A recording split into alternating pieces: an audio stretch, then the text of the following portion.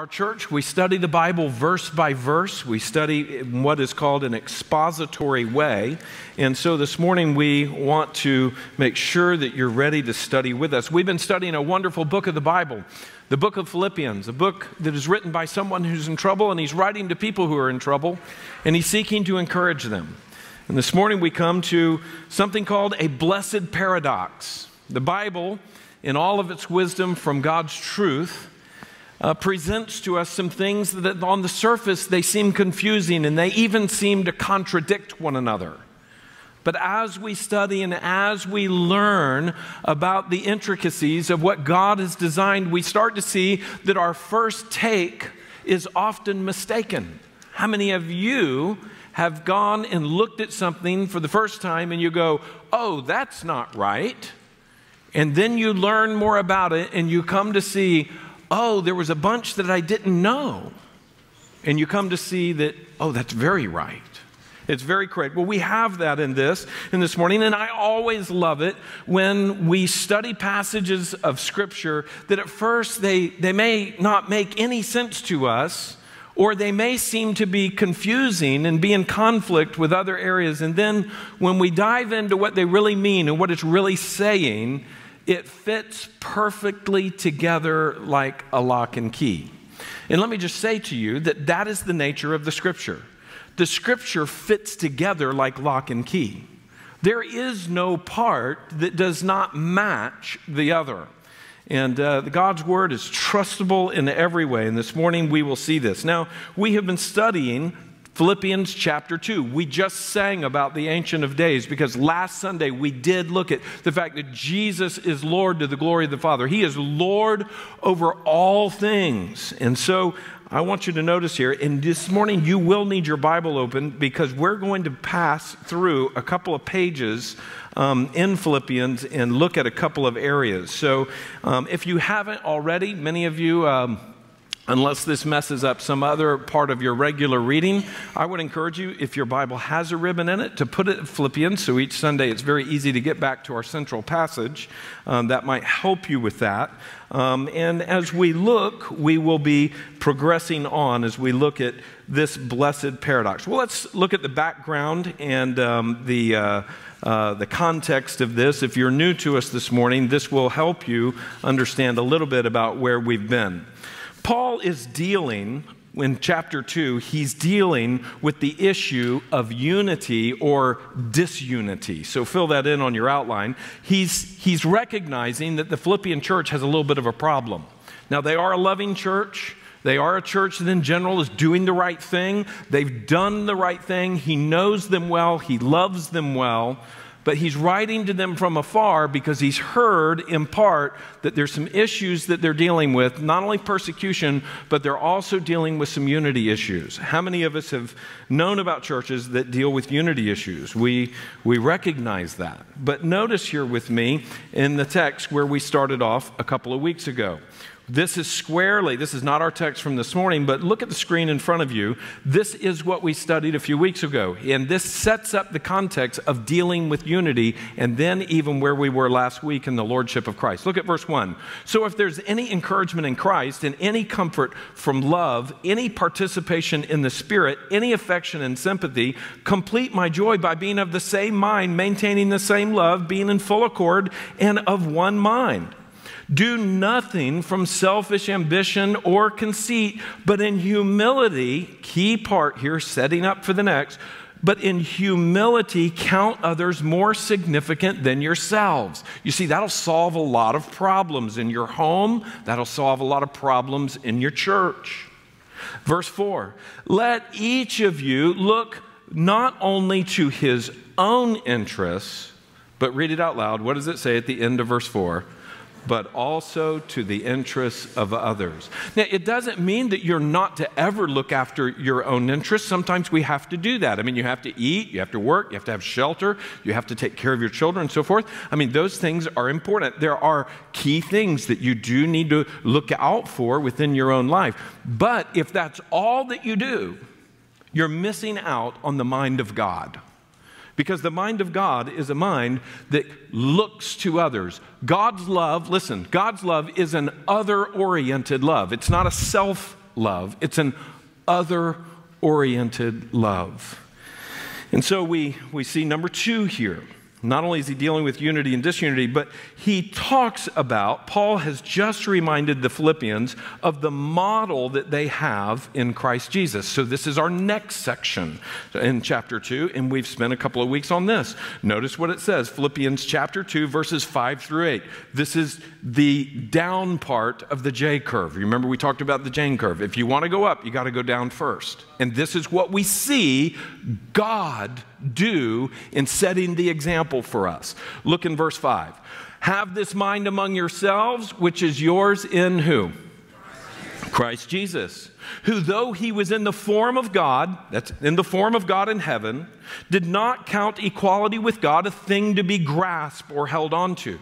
Verse 7, but emptied himself by taking the form of a servant, being born in the likeness of men. He became a man. That's Christmas. That's the incarnation. That's when we celebrate his coming to the earth. So he's born in the likeness of men. And verse 8, and being found in human form, here he lives his life and he humbles himself by becoming obedient to the point of death, amazingly, even death on a cross. So this is the idea of a public curse, a total rejection. Now, my friends, this is the picture of Christ's humiliation. This is the down part of the curve. This is the example of Christ lowering himself. But then we go on. He doesn't stay in the grave. He doesn't stay dead. But because God sees his humiliation, look what God does. In chapter 2, verses 9 and through 11, it says, therefore God has highly exalted him and bestowed on him the name that is what? Above every name. So that at the name of Jesus, every knee should bow in heaven and on earth and under the earth, and every tongue confess, look what it says, that Jesus Christ is Lord to the glory of the Father. What a glorious picture. What a glorious image. This is Christ's exaltation. So his humiliation gives way to his exaltation. The Father sees the Son's obedience and exalts him from the lowest place of having become the sin of the world and taking it to death, to the grave, and he raises him up to be the Lord of all things. Now, I want us to also notice here that this is, and notice the progression here, God the Son was in heaven with God the Father. That's the first part of what we just looked at. And then we see that he humbled himself and he became a man. And then we see, after you fill that in, he humbled himself and became a man. He was obedient to the point of death on a cross. This is the part of his obedience. Now, this is very instructive for us today. You just wrote the word, he was obedient to the point of death on the cross. Would you circle that word obedient? Because that's going to play into the rest of what we study this morning. And because of that obedience, even unto death on the cross, therefore the Father has highly exalted him as what? Lord of all. And so in this, we see the glorious picture of God coming and showing us what his love looks like and showing us what all he has in store.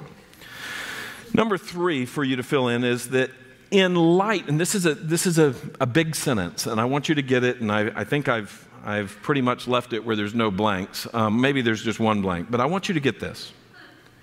In light of Christ's humiliation and exaltation, which we've just read, the Philippians are to live out God's salvation of them by living in unity with one another through the example and power of Christ. So look at that again. Notice what it's saying. Because we see what Jesus did, that instructs how we are to live our lives.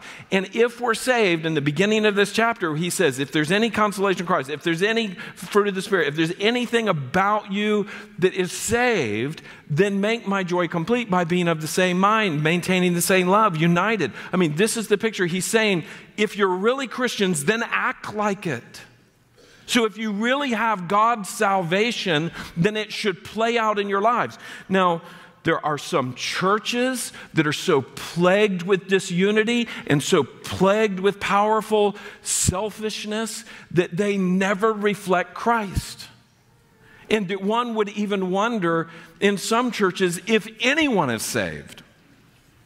Now, I do think it's possible that a church can be plagued with unity problems, and there are believers there who are trusting in Christ ultimately for their salvation, but yet they've just been deceived and they're walking in the flesh and not walking in the Spirit. That is possible. But when you see, listen, when you see overriding systemic sin, either in your own life or in the body of a church, we need to wonder if we have valid faith. Because what we're going to see in this passage is that God's salvation brings about a change in our behavior. And we are called to live in a manner that is worthy unto God. I want you to see this next passage, and this is our passage of study this morning.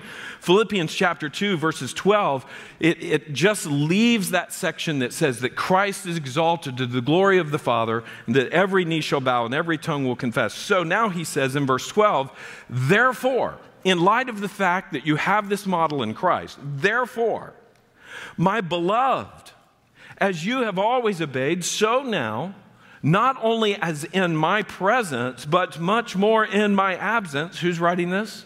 Paul. He's saying, look, when I was with you, you would obey, but now that I'm not with you, I want you to obey. He says, work out your own salvation with fear and trembling.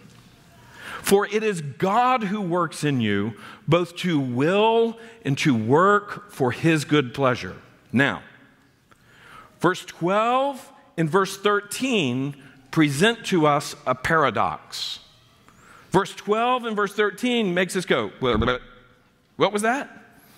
We just, okay, wait a minute. Work out your own salvation with fear and trembling. He's saying for us to do something here that we work. But look at verse 13.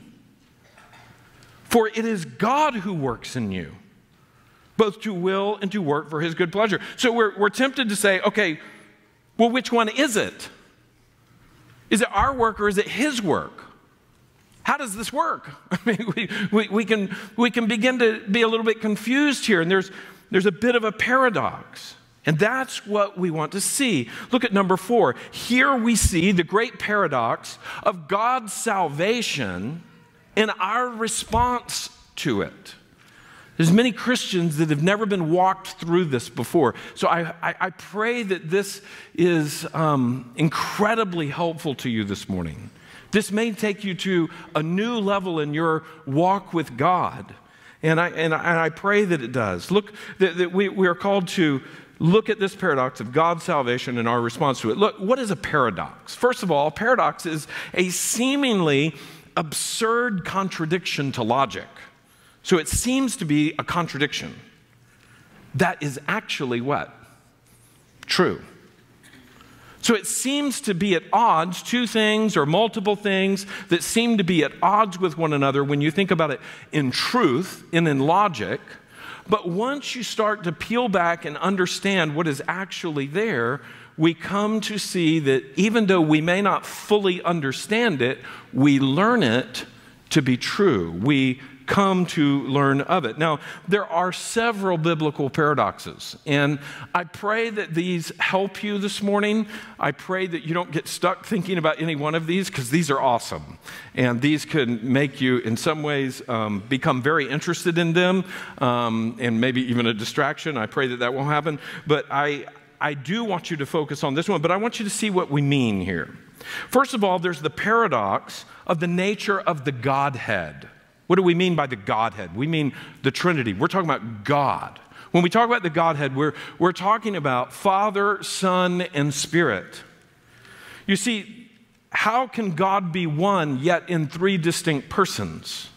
That seems to be a paradox. That seems to be an antinomy. But we learned that it's actually not. It works in perfect harmony. And so This is the antinomy or the paradox of the Godhead. What about this one? The nature of Jesus. The nature of Jesus. Was he God or was he man? What's the answer to that? Yes. He was truly God and he was truly man. He was both of those without any disagreement. What about the next one? The nature of Scripture, what you hold in your lap, the book that you hold in your hand. We would say, is this the Word of God, or was this written by men, by humans? And the answer to that is yes. You see, God working in the power of his might, with all of his ability, God brings together the words of men to be his words. Now, I'm not one who believes that with strict dictation. I believe that God perfectly inspired his word, working through the mind and the heart of Moses and of Jeremiah and of Isaiah and of David, and all the way through the Old Testament and all the way through those of the New Testament. 40 different authors, 40 different writers over a 1,500-year period. God is perfectly revealing himself in his written word, because his word is just that important. And then he preserves it for us. And when you go back and you do textual criticism analysis, and you go back and do all of the manuscript analysis of how we got the Bible that we have today. In fact, Marcy and I used to live in North Africa, where the Bible is what we call canonized, where over a 150-year period, the councils of the church were meeting together under the leadership, I believe, of the Holy Spirit to determine what should be properly recognized as the letters of the Word of God and what is not. What are the things that very clearly show this is distinctly from God versus the things that are not? And I believe the Holy Spirit led that process to a very reliable position where we can see this indeed is the Word of God. And it's a beautiful thing. Do we accept part of that by faith? Absolutely. But is there a lot of evidence to back it up? Oh, yeah. I love to study that. I love to teach on that. I love to share about that. We have tons of materials in our bookstore about that. But is the Bible God's word or man's words? The answer is yes. God worked through the hearts and lives and minds and personalities of men to bring about his inerrant, infallible, reliable, authoritative word for us. Notice the next one there. The scope of our salvation. We see in the Bible that this is offered to the whole world, yet applied only to the elect. That is very, very clear in the words of Jesus, in the words of Paul, and it's hinted to throughout the Old Testament that God has a people and that he calls the whole world to himself. He desires that none would be lost and that all would be saved. And we see that this salvation is applied to his elect, and this is part of the great glory of his grace. Remember with me that God doesn't have to save anyone, and it's amazing that he would save even one. But instead of saving just one, he saves people from every tribe, every people, every tribe, every nation, and every generation. This is an amazingly gracious God that would save a sinful people. Notice the last one, and this is the one we studied this morning. It's the nature of salvation. The work of God and the response of man. That's part of what we see here in this verse, is that we start to see, again, the unfolding of the fact that this is God bringing us to salvation and then calling us not only to believe to him in conversion, but also to obey him in our sanctification. You see, salvation is always and only the work of God. I want you to just recognize that it is God who saves us and we do not save ourselves. Fill that in. Salvation is always and only the work of God. Look at Psalm 3, verse 8. Salvation belongs to who? The Lord. That's where salvation comes from. And then look at the next one there. In Psalm 37 and verse 39, it says, the salvation of the righteous is from the Lord. He is their stronghold in the time of trouble. And then look at Isaiah 43, verse 11. This is on the screen. I am the Lord, and there is no Savior but who? But me.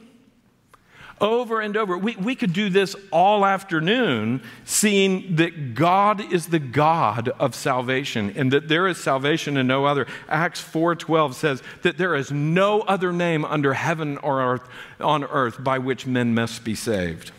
In John 6:44, Jesus makes it very clear that no one can come to me unless the Father who sent me draws him.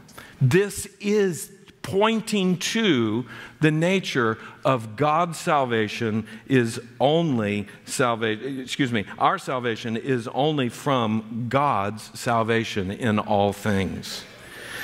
You see, it is God who saves his people, but interestingly enough, they must respond in faith. Do you see that there on your outline? This is a beautiful picture that was reclaimed in the Reformation. 3 of the 5 solas are listed here. Salvation is by God's grace through faith in Christ alone.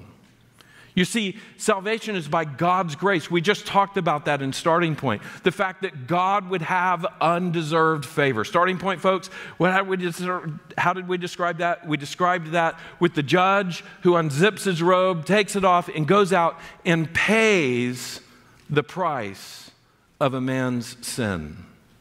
This is the God who pays a price that's not his sin, but the sin of his people. He goes and the perfect sacrifice, lays down his life. He gives undeserved favor. Grace alone, through faith alone, right out there to the side, faith alone, our response.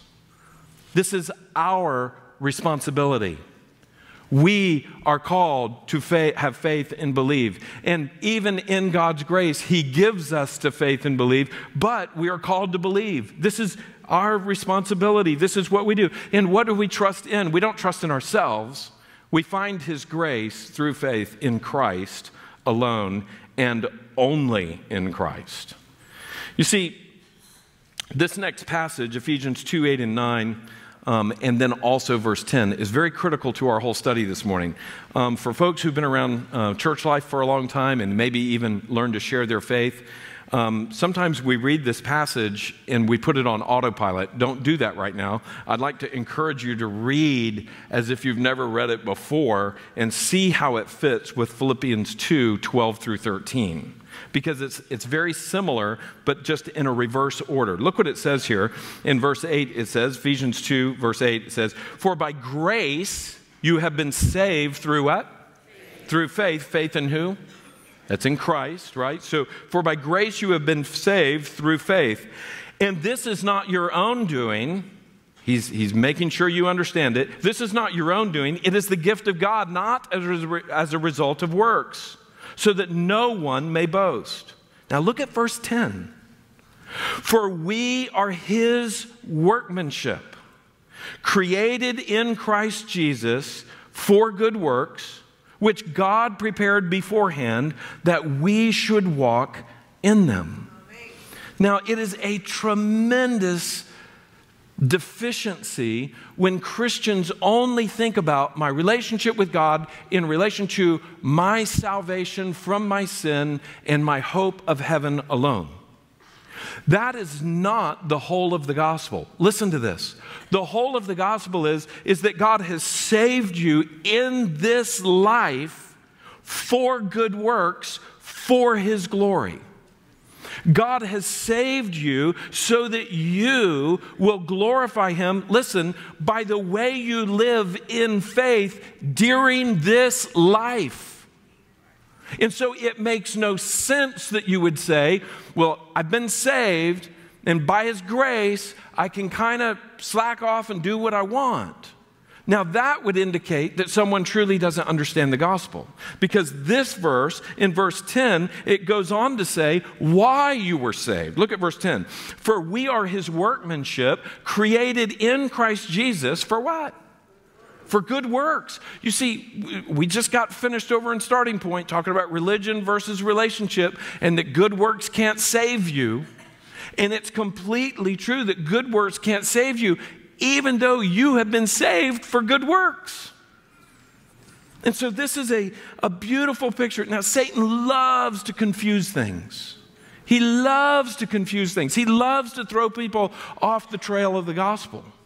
And so what he loves to do is to convince you, oh, no. It's by your good works that you're saved. It's not by Christ. You have to do these things, and then by your good works you earn God's approval. And this is completely antithetical to the true gospel. If you would, put out there to the side of Ephesians 2, 8 and 9, just a little note. Next to verses 8 and 9, over on the right-hand side, I would say, put out there the words, his work. And then below that, out to the side of verse 10, just below that, put these words, our work.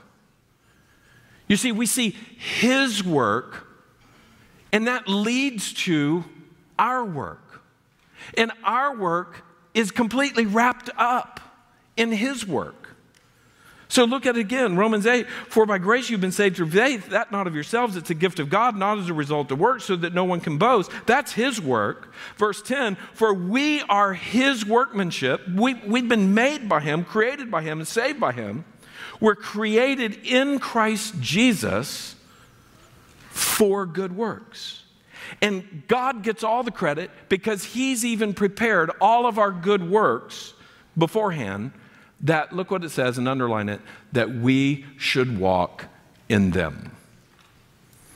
Now this is key to understanding the true gospel of Christ. You see, notice the next statement that is here. In seeking to understand the relationship of our works and God's salvation, the following statement has been helpful to many people. And many of you have said this as we've studied the Reformation and the 5 solas of the Reformation. We made this statement and many people said, oh, I think I'm getting it. Look what it says.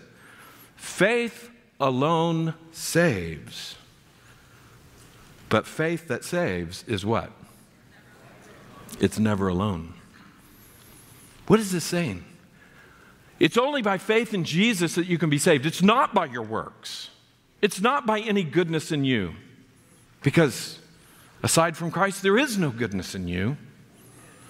But when we see this, that faith alone saves, our faith that saves is never alone. If someone is truly a Christian, their faith is going to be accompanied with works. And that's what we studied when we studied the book of James. We said faith without works is what? It's dead. It's not real faith.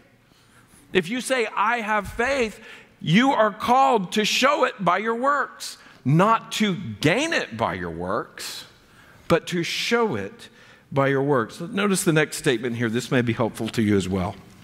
While good works will never contribute to your salvation. It doesn't even contribute. While good works will never contribute to your salvation, they will always point to your salvation. You see, good works that are done with the right heart, and that's what makes it a good work, is that God comes and changes our heart and allows us to do the works that he has prepared beforehand. Good works that are done from the right heart simply reveal that we're saved. Look at the next part. But be aware that confusing the two may reveal an absence of salvation. What do I mean by that? What I mean by that is this, is that if you are confusing the works that you do and why you do them, it may indicate, listen to this, that you don't understand the true gospel, that it's only through Christ that we can be saved. This is a key thing. I know you're flipping your page, and that's okay, I guess, but I don't want you to miss this. Because when we start to think that our works contribute to our salvation, well, God must be really happy with me. And I guess when, finally I breathe my last and everything, I'm going to be thinking about all the things that I've done. Oh, well, I gave that money to the church. Certainly that did something. I mean, maybe, and I did all of this in the nursery, and I did this, and I did that, and I was good to my parents, and all of these things. Certainly God, no, friends, that is revealing that your faith is in yourself and not in Christ. Nothing in my hand I bring, but only to the cross I cling. That is the gospel. Nothing in my hand will I bring to God. in myself. The only thing I bring to God in myself are the works that He gave me to do, that He prepared beforehand, and that He saved me to do. And so my entry to heaven is not at all contributed by my salvation. It is only in Christ. And anything that I do upon this earth simply points to the picture of God's glorious salvation. I pray that that is not confusing to you. I pray that you're starting to see, and perhaps some of you even today are coming to the place of conversion to Christ and walking away from your own self-reliance and coming to a Christ reliance, because that is indeed how we are converted in this life, from a life that is in darkness to a life in His beloved Son. Now flip your page over and notice here. I want us to just quickly run through 12 and 13, and we're going to answer this question, how do I live like a Christian? How do I live like a Christian? How do I really do it? How do I work out my Christianity? How do I live like a Christian? And this is assuming that you are a Christian. So this stuff don't work if you don't know Christ. That has to happen first. But if you truly have come to know Jesus, if you know that you know that you know that you have transferred your trust from self or anything else to Christ, and He has converted you into His family, friends, this is how we walk with Him. I want to first read the passage ahead, and then we're going to break it down. Look at verse 12 at the top. In fact, I'd like all of you to read verse 12 with me. Let's read verse 12. Verse 12 says, "Therefore, my beloved, as you have always obeyed, so now, not only as in my presence, but much more in my absence, work out your own salvation with fear and trembling." Keep going. "For it is God who works in you, both to will and to work for His good pleasure." Number one, if you want to live like a Christian, number one, you must remember Christ.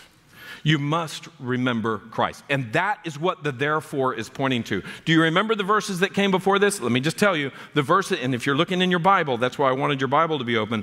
In verse 11, that ends with saying that He has been declared Lord to the glory of the Father. So it's His humiliation and His exaltation. And what comes after that is, the Apostle Paul is saying, therefore, because Christ was humiliated and because Christ was exalted to the Father, therefore, my beloved brethren, as you have always obeyed, now also in my presence and also in my absence. So notice this, that you must remember Christ. When we see Christ's humiliation as Savior, because that's what saves us, is His humiliation as Savior, and exaltation as Lord, that's part of our salvation. It's through the resurrection of His dead. Indeed, we do that. But why did the Father raise Him from the dead? Because of His willing, obedient humiliation, His payment for our sin. He took the wrath of God for us. This is Christ's humiliation as Savior and the exaltation as Lord. This is what we remember. This is what Jesus did. Look at the next part. We live remembering His sacrifice for our salvation and His power for our sanctification. So you're not trying to live out the Christian life thinking about yourself. Listen, this will set you free. Don't try to live the Christian life thinking about yourself. Seek to live the Christian life remembering what Christ did. That's how you overcome pornography. That's how you overcome your anger. That's how you overcome your apathy. That's how you overcome the things in your life that are keeping you from right relationship with God and right relationship with others. You remember Christ. The war that you have going on in your flesh, you just start looking to Christ, remembering what Christ did, remembering that He went to the cross for your sins. He died for the sins that you're struggling with. You can't continue to remember Christ and His sacrifice for your sins and go on sinning. If you can, it means that you're not saved. He who practices sin, this is the way of his life. This is what's ruling over his life. Ignoring the Savior, the Scripture indicates that we cannot know God. So, I know. We need to really get back to thinking about who is ruling my life, who is reigning over my life. And the only hope through that and out of that is to keep our eyes on Jesus. And it's amazing that when you start to get your eyes off the world and off of yourself, how the battle with sin changes.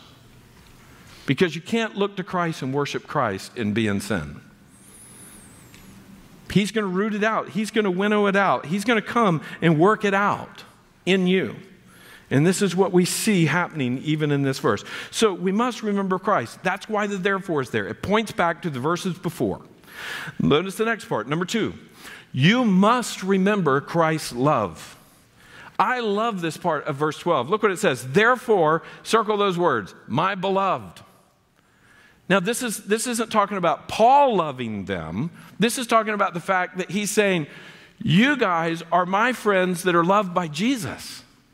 And this really helps me in my struggle to obey the Lord, is that he truly loves me. It's not just about what he did, but he pours out his love on me.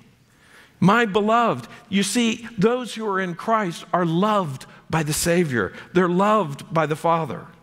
So if you belong to God, it's because he loves you, and there's no other reason for it. He has an unconditional, unswerving, unfickle love. So the glorious remembrance that we are loved by him helps us to work out our obedience, our salvation in Christ. Look at number 3. You must understand, if you want to act upon your faith, you must understand the priority of obedience. It's not merely a priority of faith in Jesus. But that faith in Jesus is accompanied, listen, it's accompanied with a priority to obey him. Now, there's a whole bunch of verses that I've listed here, but notice this. Obedience is a very big deal to God. We learn and we obey.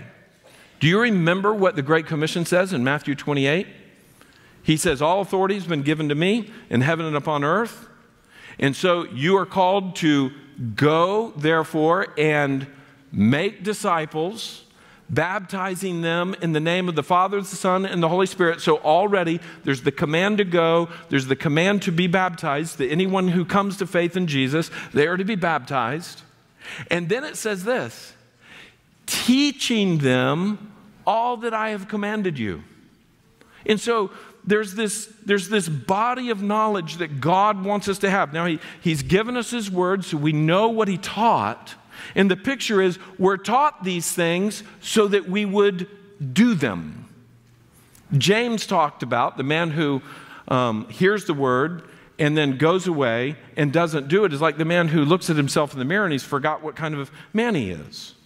A lot of James talks about the importance of putting your faith to action. And the picture is that if we are in Christ, we are called to a life of obedience. Now, a good task for each one of you this afternoon would be to go to Luke 6:46, John 14, and John 15, and Matthew 7, and Ephesians 2, and 2 Corinthians 5.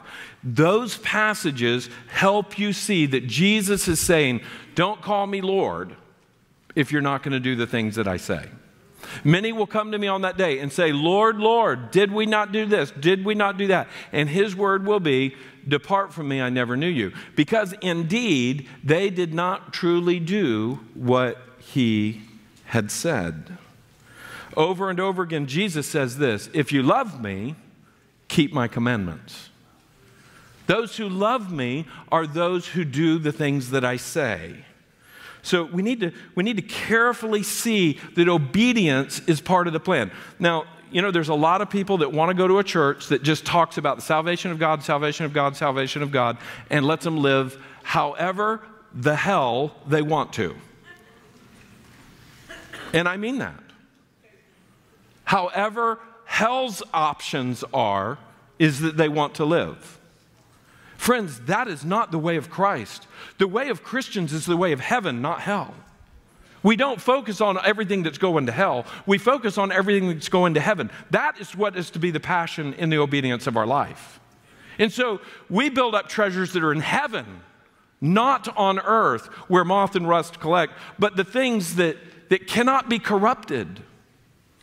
This is how a young man is to order his mind. This is how a young woman is to order her mind as she's growing up, to take on the values of Christ, not the values of the world. This is what it means to have a priority of obedience. Does that make sense? Youth, are you awake over here? Oh gosh. Youth, are you awake over here? Okay, good. Number 4, thank you. You must accept the responsibility of obedience. So not just understand the priority of obedience, but you need to accept the responsibility of obedience. And we see this in verse 12. Look what it says in verse 12, just below the line on number 4. It says, in verse 12, it says, so now, not only as in my presence, but much more in my absence. So Paul is saying, hey, Philippians, y'all need to obey even if I'm not there. It's kind of like when mom and dad leave and they say, okay, kids, we're going out on a date and we expect you guys to do the right thing, you know? And you're sitting there going, okay, they're going out. Are we, we don't have the accountability right now. What are we going to do? Now, it's not just about kids. I mean, it's about all of us. And here it was for the Philippian church. The accountability was important that Paul was talking about, that they would obey. See, notice this, fill it in. The way we can apply this to our lives is don't wait on or look to others to make you obey. Take responsibility for yourself. Now, this does not mean that you don't need Christian accountability. In fact, if you want to take responsibility for yourself, you still need brothers and sisters around you helping you walk with Christ. There's many Christians that never make it. They never obey God because they do not have relationships that are talking about Scripture, that are praying together, that are holding one another accountable and seeking to spur one another on to love and good deeds. That's what we're called to do. Don't forsake the assembling of yourselves together, but gather together for fellowship and encourage one another to do the right thing together. I heard yesterday about a community group that is going to an unbeliever's home, and they're going, somebody who's had a really, really hard time. A group of our people are going to someone who's had a hard time here, very close, very locally, and there's been some issues in their family, some real hardships, and this team of people is going to go help clean up their apartment. Their water heater has been broke, and they have children. They have no hot water. So this team has bought a hot water heater, and they're going to install it, and they're going to clean and really help this family try to get back reestablished. And I mean, they do not know God. They do not love God. And our team is going to go do that. Now, here's part of the picture. That team here from Sheridan Hills is saying, hey, let's go shine the light of Christ in love to one of our friends. And let's do this together so that they can see. You see, it's one thing if they think one person's going to do this. But when they see 2 or 3 or 4 or 5 or 6 who think the way that they think and do what they do, they start to sit up and go, who are you people? Why do you do this? How do you know each other? And this begins to show Christ. So this is the responsibility of obedience. We need that fellowship. We need that accountability in those things, but you can't just depend upon everybody else to do it for you. Now, just notice here, beware of the helpless victimization movement in our society today. This is a massive problem in America and the world. Everybody has a reason for their ungodliness or for their weakness or for their frailty and all of these things. And there's just a constant mentality of the victim. And I just want to encourage you, in Christ, you take all of the hardships and the injustices and the weaknesses that we have, and we turn it to Christ, and we seek to be strong in Him. That doesn't mean that the lame just get up and walk out of their wheelchair. That's not the way that works. But it starts to say that I'm living not irresponsibly, but I am living to be responsible for what God has called me to do and obeying Him.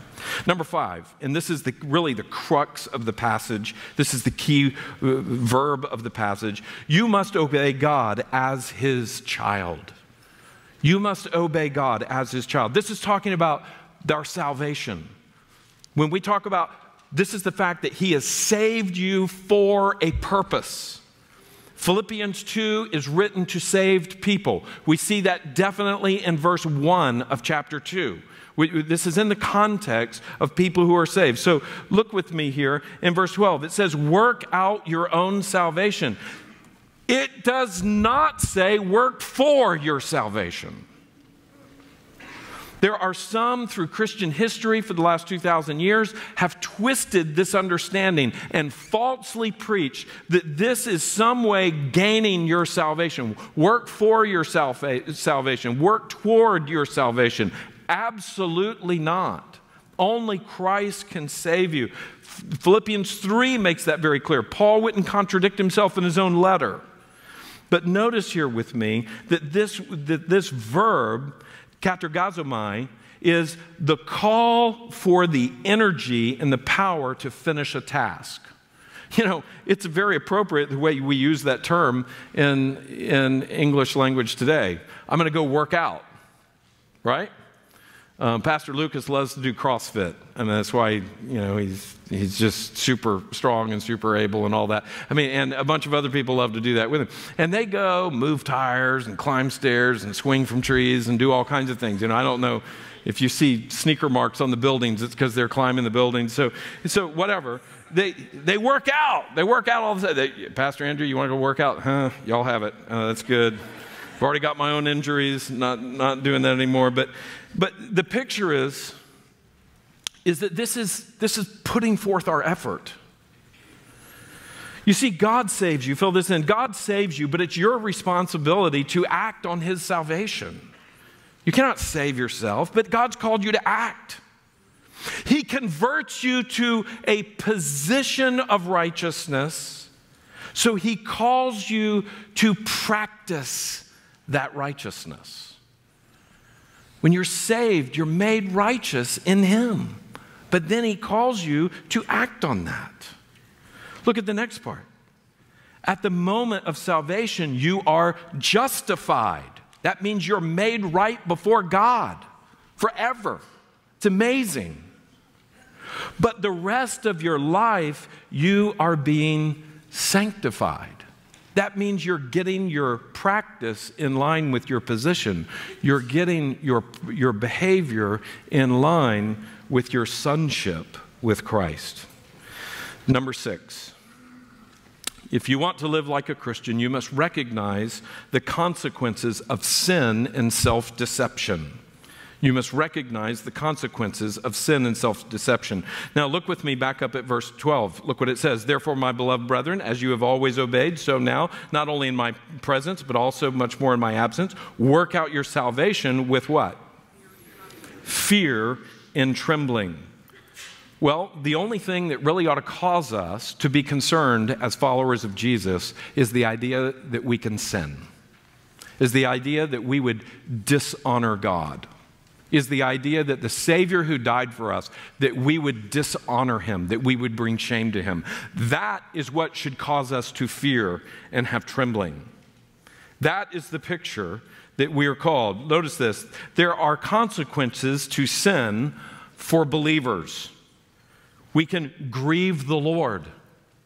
What does that mean? That means that we bring shame upon the Lord, and we do not do what He is calling us to do, that we would grieve the Holy Spirit, that we rob Him of His glory. Now, in one way, God can never be robbed of His glory. You're not going to make a dent on His glory, except that we do see that when we do not give Him the glory that is due to Him, that this is part of our sin. And when we do this, we are missing out greatly. In fact, we are forfeiting His blessings and His rewards.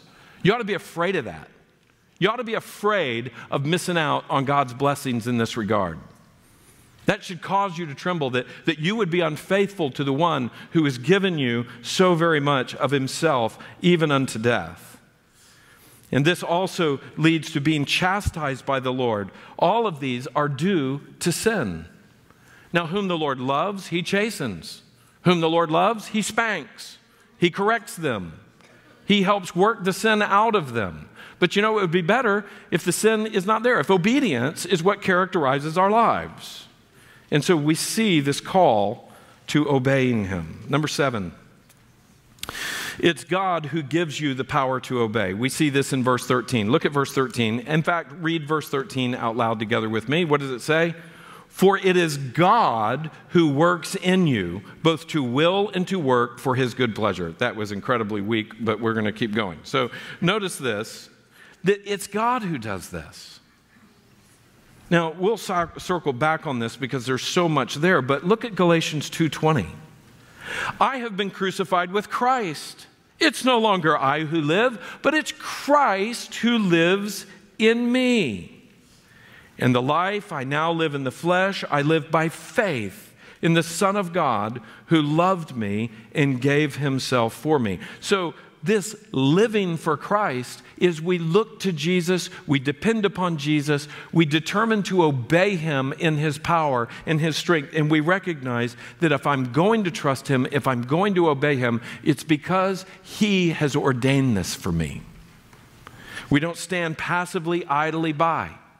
With a degree of piety, we pursue the Lord. With a degree of discipline and action, as it says here, we pursue the Lord. We pursue action. We work it out. We seek to obey. But we recognize that it is God who gives us the power. I love, just right out there to the side, 1 Peter 4:11. I want to encourage you to go look at that one up. And it beautifully captures that the one who speaks, let him preach exactly the words of God. And the one who serves, let him serve with the power that God supplies. You see, God supplies you power. Number 8, it's God who transforms your mind. It's him who changes. Look what it does. In verse 13 it says, for it is God who works in you. And then look what it says, both to will, that's changing your mind, and to work for his good pleasure. God comes and does stuff that you can't do. He does heavy lifting and changing your heart. He comes and he works as you obey. He is working and he's moving. He does what you cannot do. He transforms your mind. He changes your will. He changes the way you think. Look at Psalm 119, verse 36. God, incline my heart to your word. That God would come and he would change my mind to his word. Look at Romans 12:2. Do not be conformed to this world, but be transformed by the renewal of your mind. That's what he does. He transforms the renewing of your mind. That by testing, you may discern what is the will of God, what is good and acceptable and perfect. Amen. God does this in us. He renews our minds. He sets us apart for his glory. Don't miss verse 13. For it is God who works in you, both to will and to work. And what is all this for? For his good pleasure. I love this, the way this ends. You see verse 9, or number 9, it's for God's glory and his good pleasure that he works in you. For his good pleasure, you can rejoice in the Father's love and that he delights in his obedient child. And he empowers you and changes your mind and your heart as you look to Christ. We need to be very careful to be a church that obeys God. You need to be very careful to be a Christian that says, oh God, I want to work out my salvation. You've saved me. Now may I work this out for your glory. Amen? Would you stand together as we pray?